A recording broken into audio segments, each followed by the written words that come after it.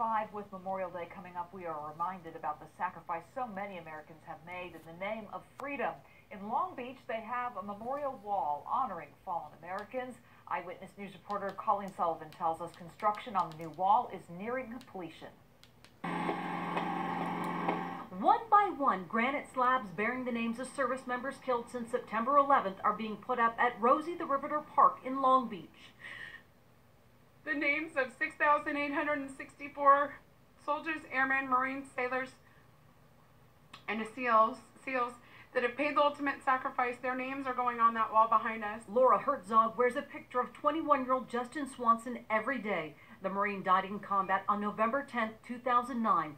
Laura says that day she made a promise to military families. One of the things that the families say all the time is they just don't want society, the public, the community to forget their family sacrifice.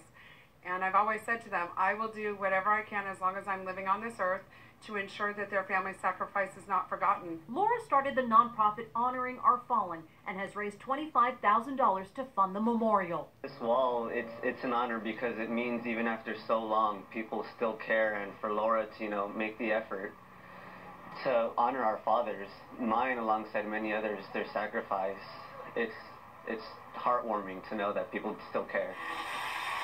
As each granite slab is perfectly placed on the memorial wall, Laura knows she is close to fulfilling her promise. To watch it come to fruition is,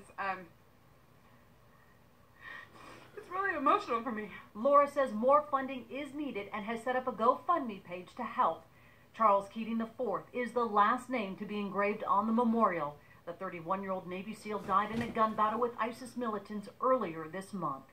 The wall will be revealed on Memorial Day. Colleen Sullivan, ABC 7 Eyewitness News. All right, well, we will certainly never forget. Absolutely. Prepare for Memorial Day. We're going to look ahead to that.